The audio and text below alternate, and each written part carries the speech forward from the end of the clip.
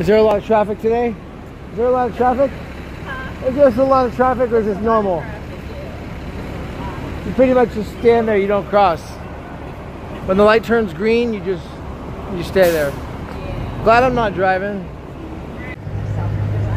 Look at this traffic here on Battery, downtown San Francisco Financial District. Check it out, watch this. Yep. Just sit here. This is it.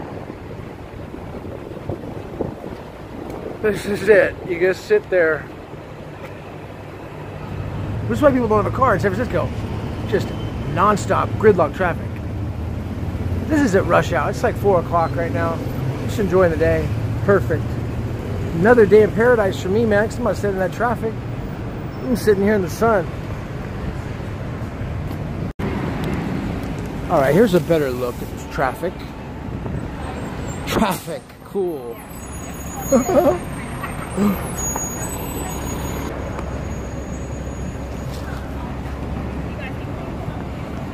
But we can cross when it's red. Walking, you just cross. Who would have believed some guy on the phone, what millions of people would watch? It's not even stupid, you know, but it is. All right. So that's it. You walk and then you honk. Listen to this. Listen to this. The best part about traffic is when you're stuck in it and you just sit there on the horn. Picture some fat guy, he's like in a cartoon character, is a fat guy like South Park. He's so big and roly-poly and he's sitting there on his horn.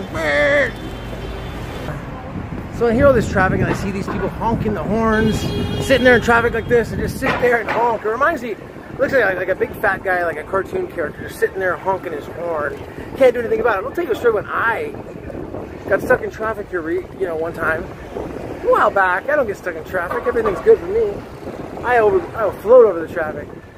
When it happened, it was 2 buses. They have these big giant power lines. I don't know if you can see them in there or not. There's just power lines, right? The buses, they go on these power lines. They're electric buses. And there's 2 buses in Union Square that had both fallen off the power lines.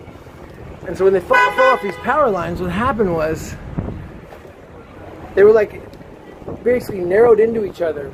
And it was like, you know, buses like this facing each other, right? Can't really see it well. Anyways, so I'm the second car behind this where this happened, and traffic like this, you see like 1,000 cars, all this traffic's building up. I was the second car, and there's a Range Rover in front of me. Now every other guy here who's lazy or fat, he can't wait to go home and be a couch potato, couch potato coach and coaching his best team over the internet or over a TV and a remote control. He can't wait to get home and do that. But the bottom line is, when I'm here, this is what happened. There's an old guy in front of me in this Range Rover. They hadn't started honking yet behind me. They weren't doing it yet. So I'm like, okay, I saw the buses were offline because I was the second guy here. So I'm thinking, that's a really narrow space. These buses are like, they created a small space for the car. And I didn't know if we could get to it, but I knew I could because I know my limits. The guy in front of me didn't think so. So I get out of the car. I didn't honk. I get out of the car. The guys on the buses are standing next to each other on the buses. They're talking on their phones, looking at each other like scratching their heads. They're off the power lines. It takes a while to get that back on. Those things aren't moving. The guy in front of me was a senior citizen guy, an old man and his wife. And I get up next to him and I say, "Sir, how you doing? It's a great day." And he's like, "Well, I can't get through here." He's like saying it like kind of nervously, "I can't get squeezed through." I said, "Let me take a look." He had a nice brand new white Range Rover. He didn't want to scratch it up. Let me take a look at it. I get up real close to it. I said, "Look, if I carefully signal you through, you think you can make it through? If I promise you won't scratch it if you go slow." He's like, "Yeah." I was like, "Okay." So he starts kind of narrowing through really slow and like directing traffic. I'm like, "All right, buddy, you can make it." When he gets like, 6 inches on either side. He gets through, I jump back in, boom, jet through, traffic opens up. At least it's one lane and we move through and there wasn't any honking. Story on traffic.